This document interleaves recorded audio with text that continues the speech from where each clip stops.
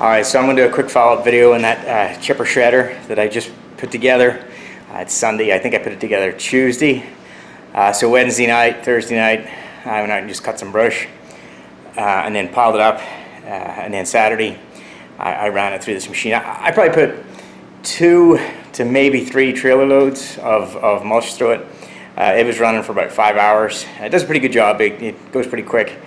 Definitely better than, you know, filling the trailer, taking the trailer to the dump, getting weighed in, unloading the trailer myself, getting weighed in or weighed out. So weighed again, you pay the difference as a minimum fee, 20 bucks. Right? Yeah, it's 20 bucks.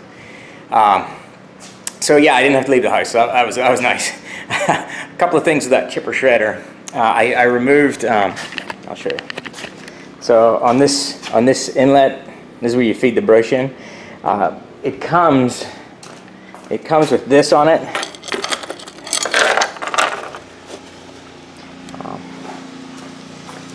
You know, that's the way it comes when you buy it, right? This is a freaking disaster. It makes it real. This is tough rubber and whatnot, but even so, it makes it really difficult to, you know, get your brush in there. So after an hour, it was gone. Yeah, I just ripped it off. A little bolts for it. Yeah, I don't know why this one has it. If you look at most chipper shredders, they normally have a opening, like a wide opening on them. This is the only one I've even found that has a plate to limit what circumference of brush you could put in there. I'm going to do an oil change on it because it's been going for about 5 hours, so I'll record that. It'll only take a minute. And then I did break it. So right here, hopefully you can see that broke right off. So what I'll remove this and I'll weld this back together. It's pretty lightweight steel. Maybe I'll record that too. I don't know. We'll see. We'll see how I feel. But yeah, it's only held in a couple of bolts there. And one at the bottom. So yeah, no big deal. Do a quick oil change on it. It's pretty dirty. But you know, when you're using this thing, the sawdust comes up out of here. Yeah, you know, it's just everywhere you go. You're breathing sawdust for hours.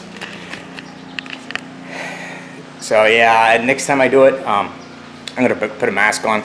I could feel my chest was itchy. Like after I finished and put everything away, and I was pretty tired and sore, and yeah, I just breathing was kind of scratchy. It's fine now, but yeah, I think I was just breathing sawdust all day long. Screw that. So if you're using that thing, get yourself a little face mask. Yeah, that's it. I'm gonna change the oil in it. I'll record that for you guys, because then you can see me use that midi vac tool. It's real easy. I'm going to run it for a few minutes just to warm the oil up. I'm not going to record that. And then maybe I'll pull that cover off and just weld it real quick.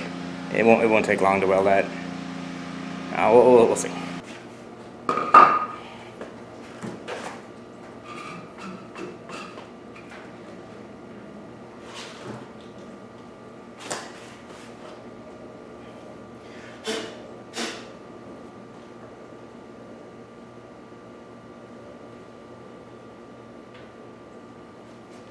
If you didn't tilt that up, you can make a mess right there.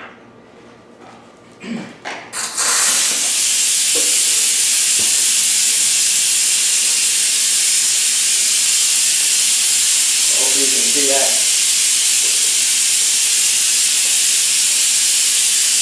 I just sucked the oil right out of it.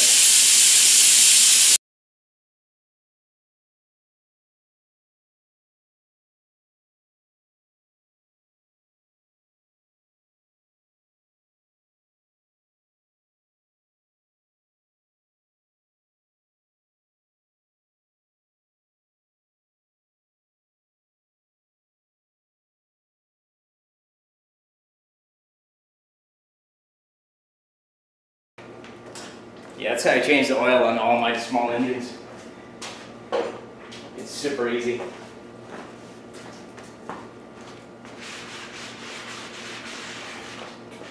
Always grab some fresh oil, fill it back up.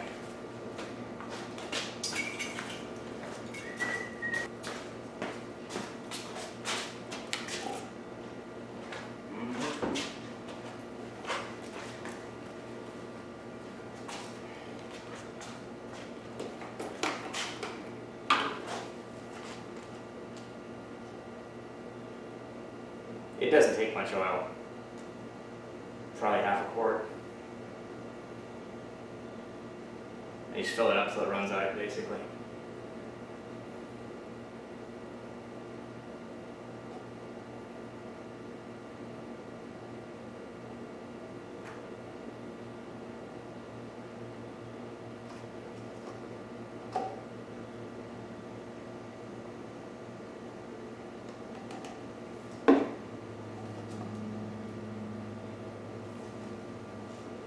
Oh, perfect.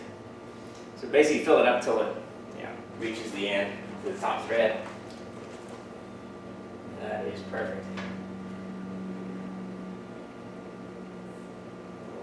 Tissue in it.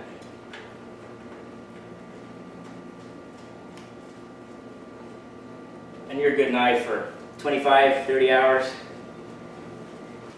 Alright, I'll pull that cover off. I think it's a 13. It's probably, it's American made, it's a half inch. 13 will get you where you need.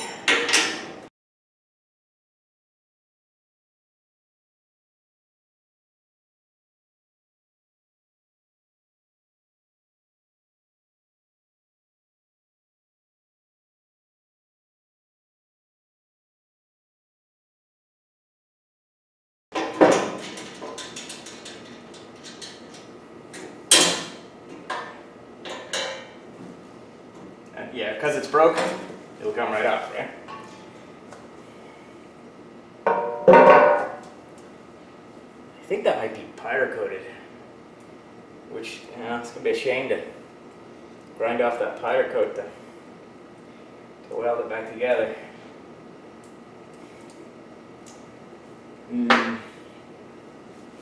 Yeah, I got to grind somewhere shiny so I can get a good earth for the welding.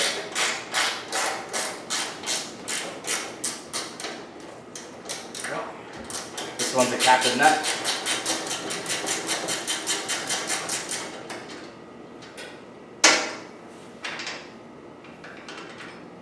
It has a little bit of movement there, but yeah, not a lot. Okay, so here's what I've set up. I don't know if you can see there, that's the little gap we're going to fill in with weld. I could not get any way to sand back in here where that red magnet is, so we might have to just do one good weld on the front side of it, and I'll be able to just kind of tack it on that corner. No big deal there. Here's what I did with my earth. Instead of grinding away a whole bunch of this powder coat, I just wrapped it with some copper wire. I'm hoping that's going to be enough to give me a good grind so that I can get a weld here. If that doesn't, this is going to weld like shit. So there's a 80% chance that that's not going to work. I'll give it a shot anyway. I don't want to grind away all that powder coat. I don't have any blue paint, so it's going to look patchy anyway. So the least amount of patchiness, I guess, is best. I'm going to try and record welding it, and I may or may not blow up my camera, or I forget what people say. Put spots in it or something, or burn it.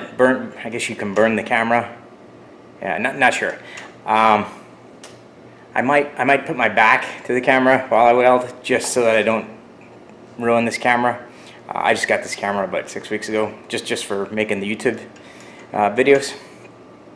So I don't want to burn it up. I mean, it wasn't super expensive; it's like $300 or $400, but I don't want to destroy it. I already dropped it last week. I thought I broke it then.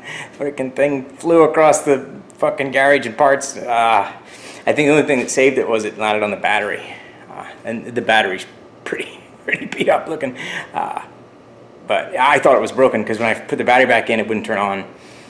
But then once I held the button for a couple of seconds, I don't know if that reset it or what, it came back on. So anyway, long story short, I won't ruin my camera, so I'm not going to record the actual welding, but you can look at my back or my butt, or whatever you can see.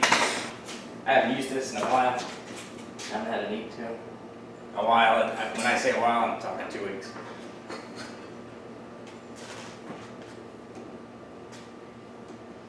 Getting low on gas too. I gotta get my gas bottle refilled. Oh boy. These are welder's pliers. Yeah, if you're gonna do any kind of welding or anything, get yourself a pair of these. They come in real handy, especially for cleaning out little bits of metal and stuff that's stuck up in here. I use an anti-splatter lube on the head of the wire. What am I trying to say? Shit. The little electrode thing on the top of it. I use a lube on there, so it works really well. I don't really ever get too much splatter up in there.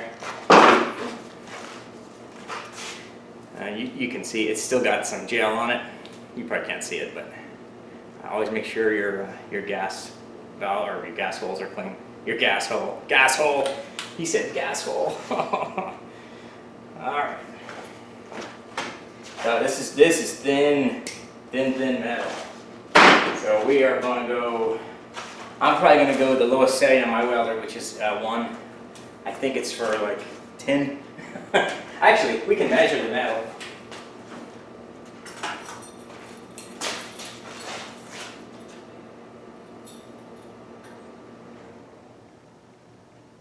It's 18 gauge. I think 18 gauge on this is 2. Let me double check my chart.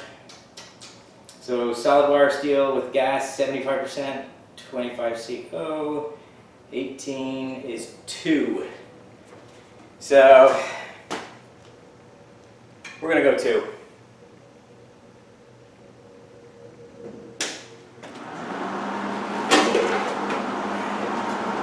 Check my weld now.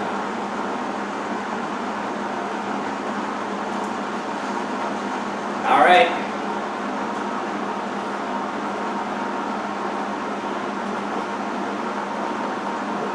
Safety third. No jeans, no sleeves, no gloves. That's how we roll, baby.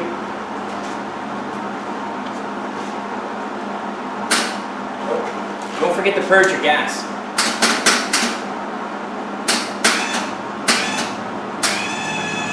All right, we got gas.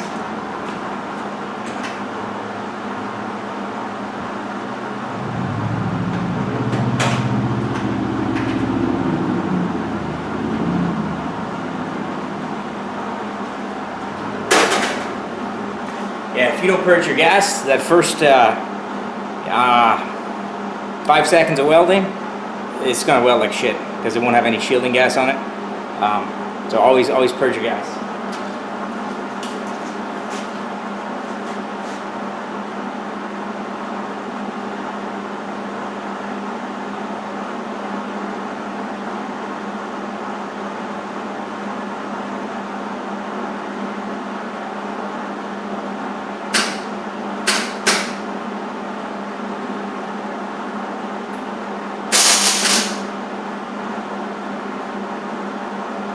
We're just going to do that one little tack on the outside, and I'm going to try and sneak a tack on the inside.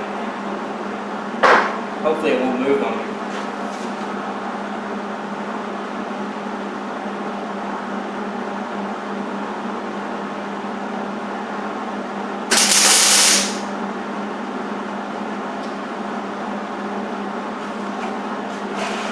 Looks good. So now what I'm going to do is, I've got a tack on either side of it. I'm just going to stitch weld it. It puts an enormous amount of heat in extremely quickly, so I'm going to let it cool down in between each tack weld. It's such thin metal, and I think setting 2 might be a touch high, but I wanted to make sure I got through to the back of it. Good penetration with number 2. Oh, this video.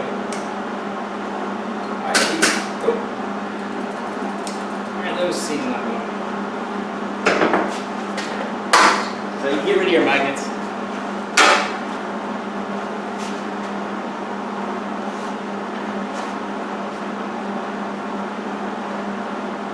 I really need a light. I can see it.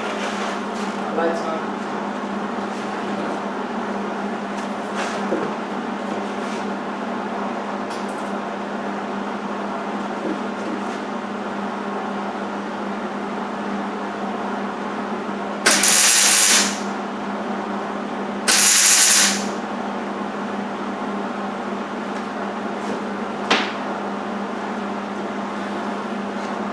just gonna let it cool down for a minute.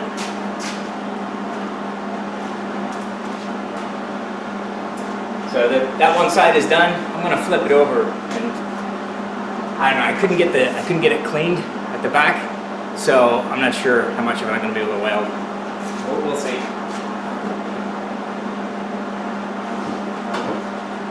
I did penetrate all the way to the back, so it should be a fairly strong weld. I penetrated all the way to the back. Holy shit. Oh my god, it's so bad. And I did clean up that one little edge on the back side, so I'm gonna fry one in. And it's probably gonna be stronger than it ever was.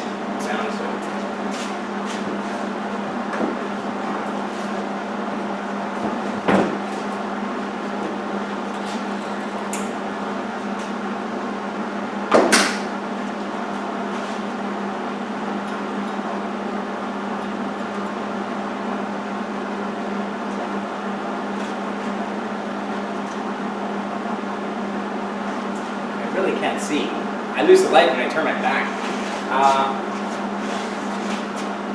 Let me get a light.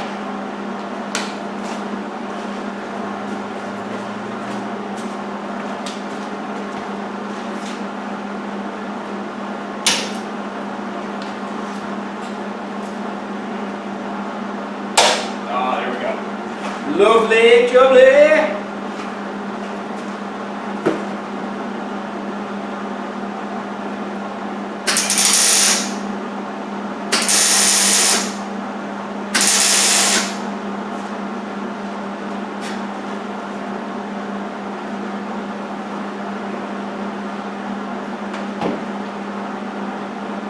Perfect. Done. Done, done. Done, done.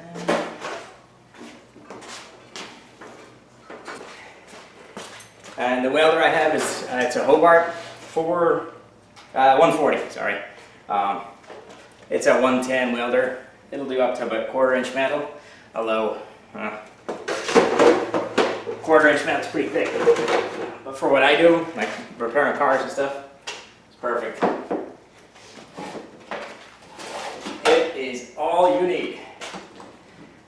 Plus, I don't have 240 volts in the garage, although I want it because I want to get a 80-gallon air compressor.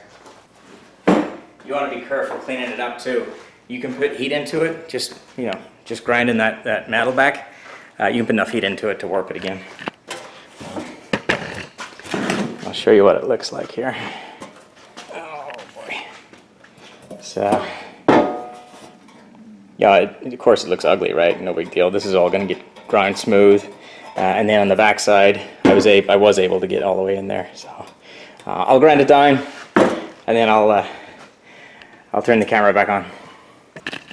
So I just grind these back. Show you what it looks like there. So nice and smooth. I didn't want to grind it. It's super thin metal, so I didn't grind it back too much. And then on the back side, oh, that's about all I could really grind back. There's that one little corner there, which no big deal. We're going to paint over that weld that's right there. I don't know if you can see that little lump of weld. We just couldn't get anything in there to sand it, so no big whoop. We're going to put some etch primer on this, and then put it back together. So yeah, that's how it turned out. Let's see if I can, there you go. That's how it turned out. So after I cleaned that up, I just put some 2K primer on it. I didn't even let it dry. I just screwed it back together. Let me show you how it turned out. It looks okay. I don't have blue paint, so.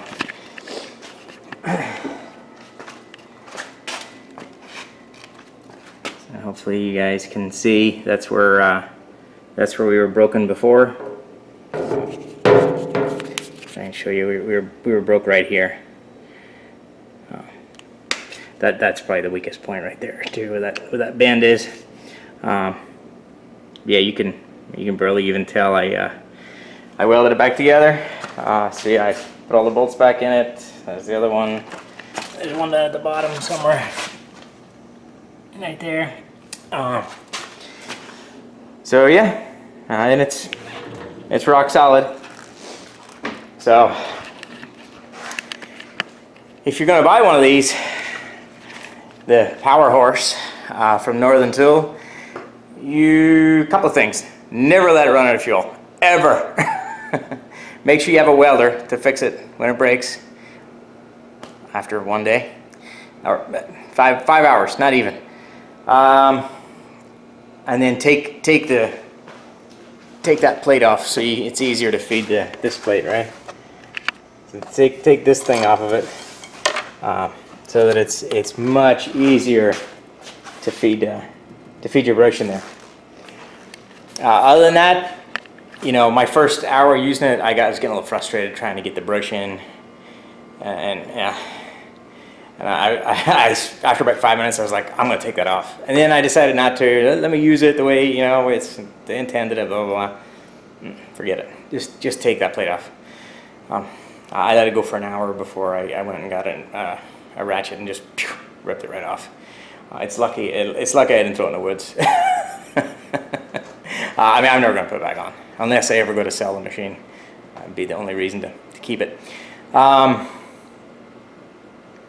other than that, make sure you grease it too. So I didn't read the instructions, but right here there's a grease nipple. So I saw it and I thought, yeah, I better grease it. It came full of grease because I tried to pump a little grease into it and it just spewed back out. It was full. I would say you probably want to grease that like every other use, or yeah. Just keep an eye on that. You don't want that seizing up on you. Other than that, that's it. Yeah, changed the oil in it after 5 hours. The oil that came out of it, it looked okay. You know, but just in case you want to get it out in case there's any little metal bits in there or anything like that. Yeah, that's it. It's ready to go now for 25, 30 hours. Unless other stuff starts breaking on it. Whatever, we'll weld it back together. Yeah, you get to see my welding skills. I did not put a lot of effort into welding that, I'll be honest with you. It's not my best work, and when I was grinding it back flat, I got a little happy right here with the grinder and grind like a little tiny divot in it there, whatever. It's a chipper shredder, right? It's not a car, so I didn't give it a lot of effort or thought.